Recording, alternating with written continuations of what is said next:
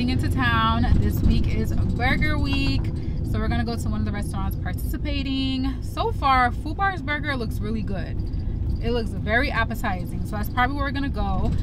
Just have to make a quick stop at the nail salon because my nails look a mess and we are going on vacation. Need to get some white nails. Sammy's coming with me. Usually nail salon is like me time but yeah, Sammy's coming along with me.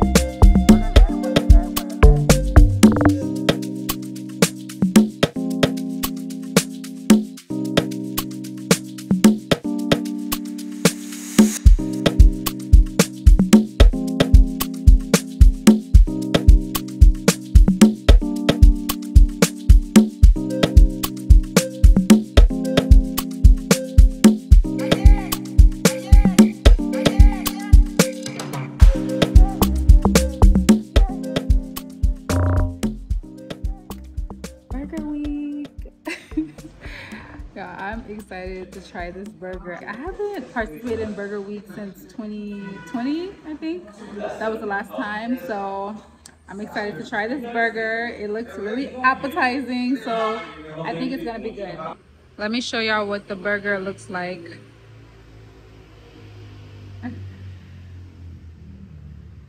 This is what the burger looks like. It's $14. Food Bar looks so pretty. They remodeled it. It's so nice. Nice and colorful.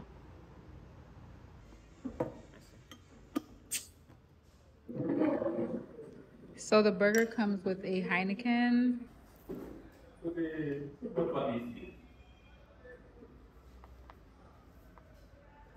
The burger was very good. There were mushrooms on there, caramelized onions, bacon, this like cheesy sauce, and there were 2 patties. And it was definitely very tasty. All the ingredients worked well together.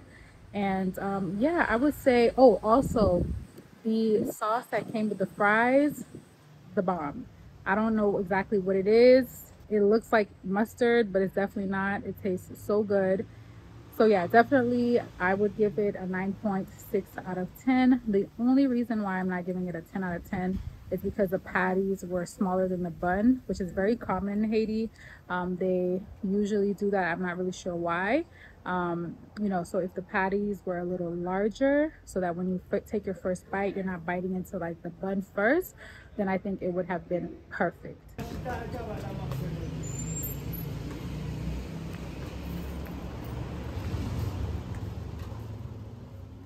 There have been a lot of requests for more cooking on my channel. Some people even said do like an actual cooking video and with a recipe and everything. And I'm like, I don't know about that, because child, Haitians be going crazy for some Haitian food. They're gonna be like, no, that's not right. No. This is how it needs to be. So I don't want to go through all that. But I did make some patat the other day and I filmed it, and I want to show y'all how I make it.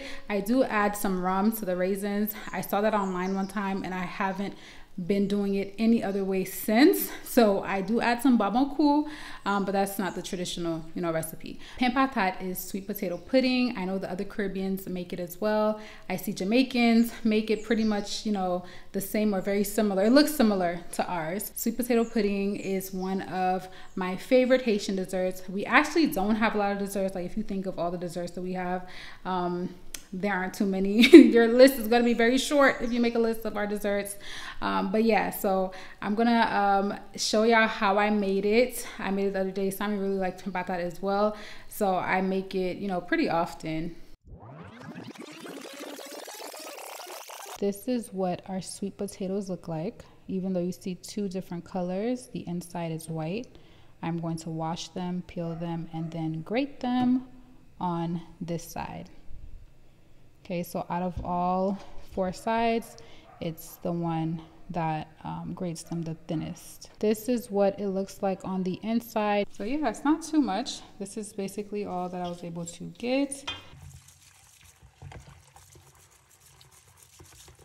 This is the ginger that I am starting off with. If I need more, I will add more, but I'm going to grate it using this. We have some grated ginger here, 2 ripe bananas mashed with a fork, and then we have some raisins over there. I'm going to add some babaku to the raisins, just a little bit, not too much. Just let it soak in there.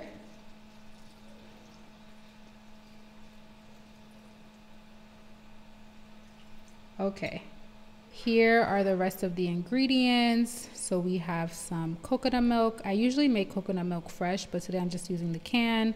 Then we have some evaporated milk, vanilla, nutmeg, cinnamon, sugar, butter, and condensed milk.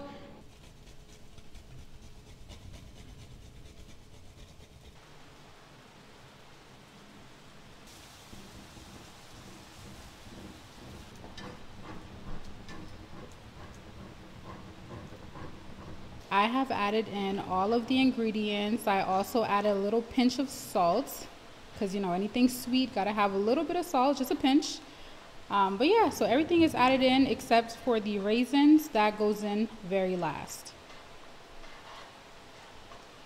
It has been 30 minutes, so now it's time to turn off the heat and add in the raisins. So the raisins have been soaking in some Haitian rum. This isn't the traditional recipe. This is something I saw one time and I've been doing it ever since. The raisins are in, and since I didn't make a large batch this time, I'm just gonna add this to a small baking pan.